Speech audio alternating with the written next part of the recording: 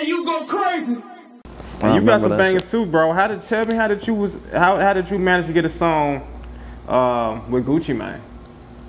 That shit came apart with basically shout out to Sean Payne. That was his engineer back like when Sosa did not Back from the Dead, Big Gucci Sosa mixtape with Gucci. Right. It was around that time. So bro did like a whole tape with WAP.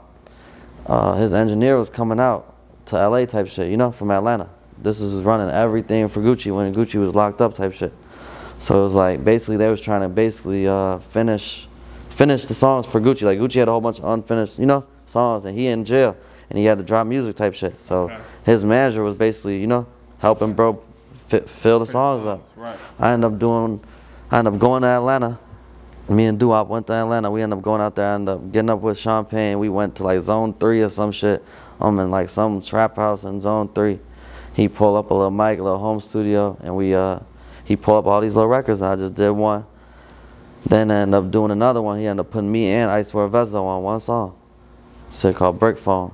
Then we did another one, that Perry one.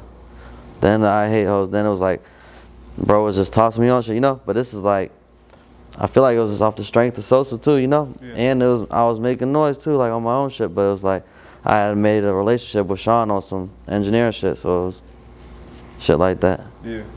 Bro. Man, you been in this shit for a while. You damn near a veteran in this shit. Can you tell us what's one of the most valuable lessons you've learned throughout the years? Shit, just keep chasing this shit for real. Don't slow down, I'll say that. Just keep dropping shit, keep putting shit in their face. If you want to do this shit, you gotta just keep putting that shit in their face. That's the one thing I'll say. And just keep working. You don't gotta want nothing out of this shit. You gotta really love this shit, you know? I'll say it like that. Like you can't just go to the studio every once in a while and think it's that or this or that. When you go every day. Try and go to the studio, stay in the studio, sleep in the studio, you know? I used to sleep in the studios. I used to be in the studio all the time. Me and DJ Ken used to be in the studio all day, every day. Like, motherfuckers used to live in the studio type shit. Like, you gotta almost have that mindset, like, this is all I'm gonna do. And you can't let nothing else veer you off. I'll say that, cause I let shit veer me off, you know? I used to live in Cali, all type of shit. I came back to the rap. Now I catch a case. Now I'm stuck. Now I'm on the band. Now I'm, you know? Now I'm in jail. Now I gotta bond out again. Now I gotta do this. Now I'm can't rap. Now I'm rapping through the phone. All type of goofy shit. Shit'll just slow you down. You just gotta keep rapping or keep all that other shit. You could be 1 foot one in, but it don't really work, you know? It's like only some do it. But really, it'll fuck you up, cause them people watching you, you know? Especially when you rapping. So you try to do some street shit, you know? And you the face and you rapping and you got a name. It'll bite you in the ass. Yeah, for sure that. You seem like you got a good head on your shoulders, and I could tell you done been through some shit, you know what I'm saying? And you've learned from your mistakes, you feel me? I could tell from your laid back demeanor, you know? Hell yeah. So what's like, you know, a 5-year plan for Lil Flash? Like, where do you see yourself 5 years from now? Top of the world, man. Overturn. Colossal living somewhere. Out the rack. Back and forth though. Like how I be doing it, but out the way. All the way out the way. Everyone I know out the way type shit. That's how I see it, like 5 years.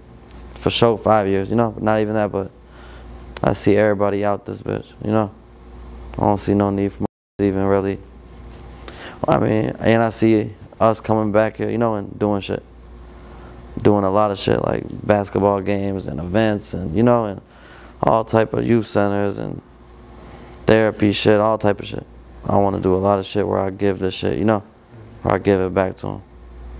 For real. Like to the kids. Hell yeah, I want to give back to the kids. I want to give back to the motherfuckers locked up too, though, you know. Right. I want to show them like that ain't the way. Cause my life was on a standstill for real, you know. I did 20-something months on house arrest. That shit threw me off, you know. It ain't throw me off to that point, but it threw me off to it's like everything else moving and I'm stuck in here. And I'm watching everything else go by. Now, you know, I'm 20-some years, now I'm this, now I'm 20, this, you know, now I'm 24, now I'm 26, type shit like that. I'm looking at it like, what the f, a little bit. Because your shit'll go on pause and you'll be sitting there like, why the f I just get in the car with a dude, you know? All it took was you to not get in that car with a motherfucker, you know? Or you went around this people.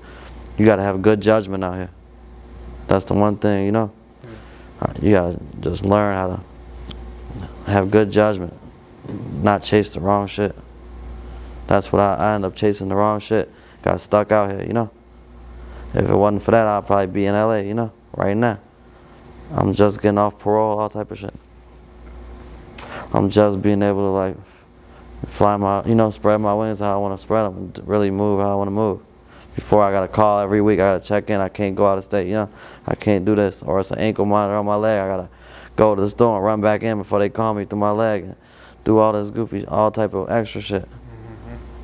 A lot of shit come with that shit. That's why it's like, it don't be worth it. Don't be worth it.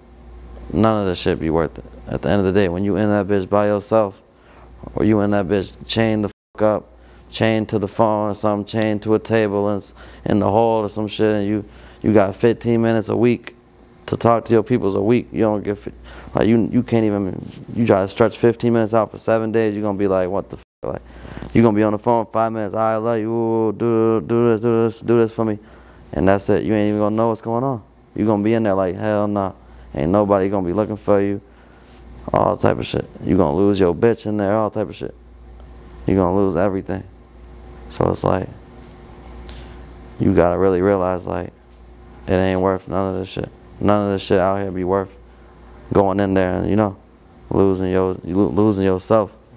Because you really do lose yourself. As much as motherfuckers say like, oh, I'm decent when I go to jail, you know, ooh, I'm holding my head, I'm decent, big burritos, all type of shit. We got big boys and we got pizza and all this other shit, and they try to make it sound sweet, but no matter who it is, they know like, that shit wicked. Especially the Cook County shit, that shit wicked.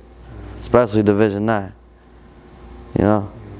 That's why motherfuckers be like, it came to you when you go to 11 or something, you go to the White House, they know like, oh, it came to you, like, that's a blessing right there. You finna go over there to the White House on 31st right there, and it's a whole nother world. And Max right there and 9 is over busting. Bro, right. That's just gonna show you who is who, and you know? Yeah.